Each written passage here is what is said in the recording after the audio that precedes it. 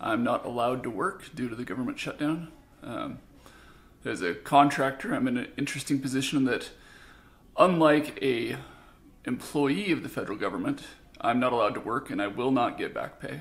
I'm forced to use all my vacation time and then I'm put on leave without pay, where I just have to wait till things open back up and use up our savings or whatever else we have to do to keep things moving along. I think the uncertainty is really hard because you just have no idea whether I'm going to lose a week of income or a month of income.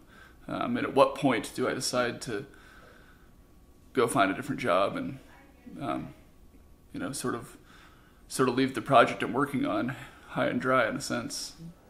They gave us letters, for example. They give you this mass letter that, okay, you can present this to your creditor and let them know that, you shut down, but you will get paid. That creditor can care less about that letter. This is not my first shutdown. I've been with the Internal Revenue Service over 25 years. I already know that letter means absolutely nothing to the creditor.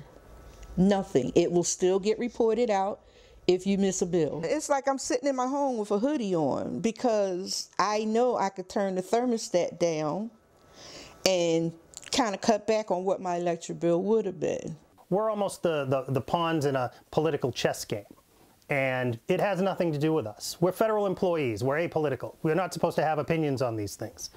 And, to involve us in this at such a personal level, by essentially holding hostage our paychecks while, they fight amongst themselves over political issues is unfair. It's unfair to everybody.